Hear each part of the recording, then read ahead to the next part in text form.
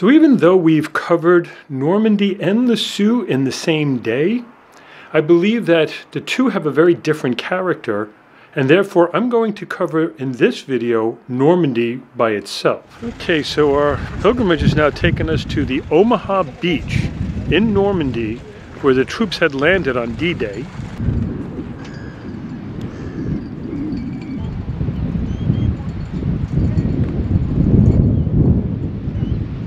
So on the side of this memorial here it says, "The 1st U.S. Infantry Division, no mission too difficult, no sacrifice too great, duty first.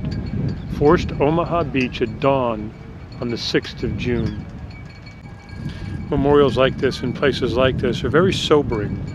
They have a strong reminder to us that not all freedom comes without a price. And the price paid by many of our fellow Americans and other allies was a tremendous price.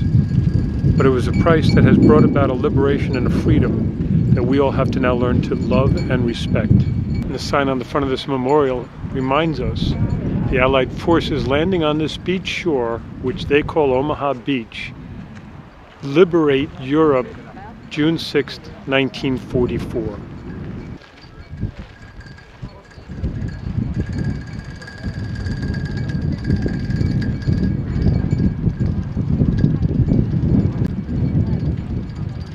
Now, at the American cemetery, where the many soldiers who died on that day on June 6th, they were just buried here, and there now is a memorial here also. After having visited Auschwitz a couple of months ago, to come to a memorial like this, it's a reminder of just how important it was that we took action.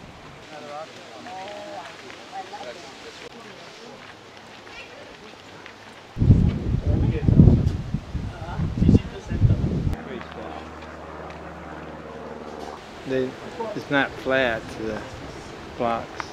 It's in and out. It's no sense in it.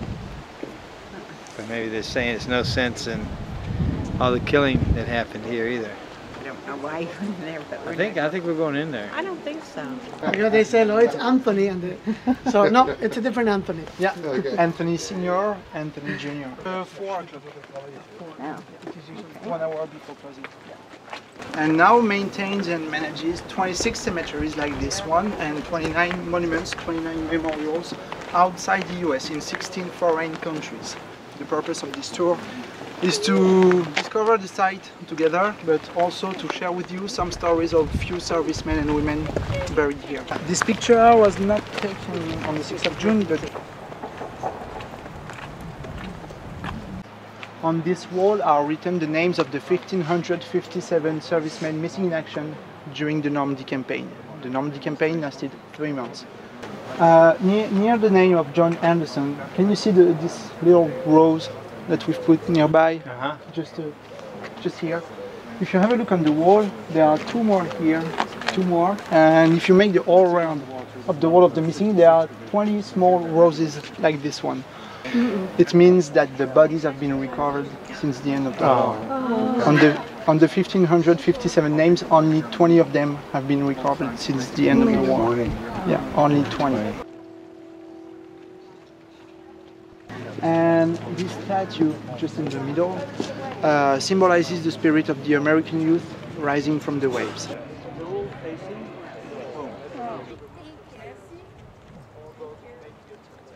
I told you the average age was 24, but here in the Normandy American Cemetery are buried 9,387 servicemen. Do you see only Latin crosses, or do you see something else?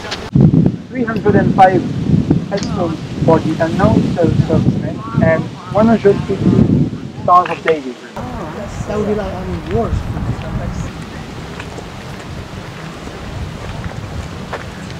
The pilot was only 22 when he was killed. His name was Billy Harris. Only 20 when she received the first telegram saying her husband has been not killed in action, but saying he was missing in action. Missing in action, that means that Mrs. Harris, she still had hope. A few weeks later, she received the second telegram saying her husband has been recovered. Because this second telegram was a mistake from the US Army. This headstone, just right here, It's Billy Harris' headstone. Finally, a third telegram saying that time the previous one was a mistake and he was actually killed in action. The people of Levant, when they found the body, they first thought he was a Canadian pilot, not an American pilot. So they first buried him and honored him as a Canadian pilot. And later they found out he was American. So the body, the army took the body to bury him just here. He was killed in 1944. She found out he was buried here in 2005. Oh. And in 2006 she came here for the first time. The story of a Billy D. Harris is a very heart-wrenching story to find out such a horrible thing. I'm sure the confusion of the time didn't make it any easier. God bless Mrs. Harris. The servicemen placed had their